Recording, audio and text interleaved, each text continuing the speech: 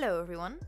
In this video we will take a look at the Jewel Loader perk and if it works with the auto-loading holster mods, which it does not.